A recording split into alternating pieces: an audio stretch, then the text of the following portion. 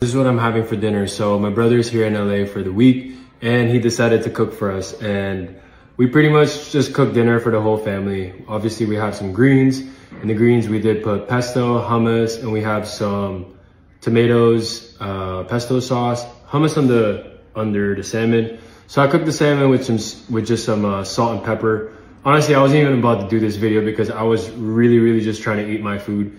But my brother put me on game. He pretty much introduced sous vide. I don't know how you say it. Anyways, sous vide. Anyways, he was pretty much boiling the steak in like a Ziploc bag at like 100 degrees. And it was like cooking over 3 hours and he seared it at the end. This steak is so soft and tender.